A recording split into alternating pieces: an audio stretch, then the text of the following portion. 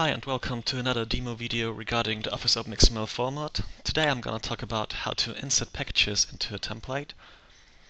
I will use the template that we already created in earlier demos, so it's this quote grouping template, and if you remember, what we did was showing up a list of the line items grouped by the subject. So we've got the bikes at the top, followed by the components. Basically we are providing two different ways to insert packages. The first one is to insert them from a file share, and the path to the picture is saved within CRM. And the second one is to insert pictures that are saved as a node within CRM directly. So let's take a look on how to insert pictures that are located in a share. When taking a look into our quote and opening one of the products, we can see that we've got a new attribute called picture path that contains the path to the product picture on the file share.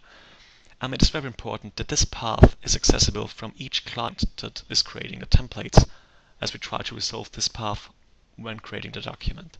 So here we can see it's the CRM4 server product pictures with all the pictures of the products.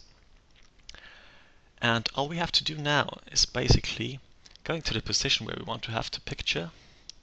And as we can see, it's called picture path in here. We just press Insert Mail Match Fields at the top, which brings up the task pane. Here we have to choose a relationship, so it's the quote product table. And we've got the attribute picture path. And the important thing is that we don't double click this time, but expand the drop-down box and say Insert as Picture field. What happens now is that a new picture gets inserted containing a placeholder. So this MS CRM-addons picture is just a placeholder, and we can now proceed and adjust the size we want the pictures to appear. As it's in a table, it's recommended that all pictures do have the same size actually. Okay, that's it. We can save the template and have a try. So choose CRM data, loading our quote, press OK. Yeah, it looks fine. So we now have each of those line items combined with a picture. So we've got the 3 bikes at the top, like the chopper style, and of course the wheel and the helmet in the component section. So as you can see, this is just a matter of choosing the attribute that contains the path to the picture and insert this attribute as a picture.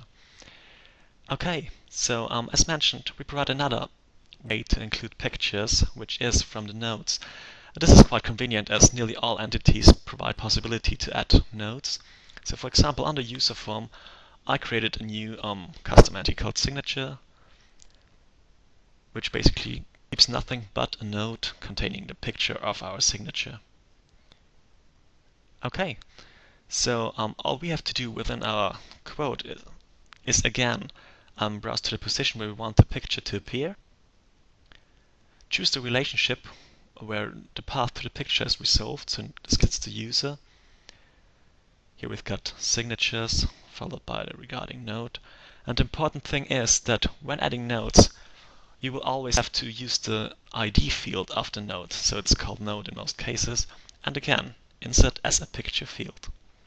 Once this is done, again, we can see the placeholder and we can adjust the size. So it's a bit too large. So let's adapt the settings. Okay. Well, that's basically all we have to do. We can, again, save the template and have a try. So it was the bikes. Okay. Yeah, we do have the product pictures inserted still, and at the bottom we can see that also the signature picture has been inserted at the end of the document. I think that's it.